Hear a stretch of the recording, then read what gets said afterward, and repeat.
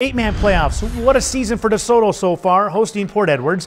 Pirates on offense, and quarterback Evan Pedretti looking down the field, finding Landon Pedretti, and he picks up a massive gain here. The Pirates would score on the next play to make it 16-16. Pedretti looking to keep the passing game going, flies one out downtown to Bryce Grelly, and it's tied again at 24. Back and forth we go. Pirates have the end zone within reach on the pitch. Harley Shams going to find room on the left side. He takes it into the end zone. One of his 3 touchdowns on the night. DeSoto explodes in the second half. They win it 56-32.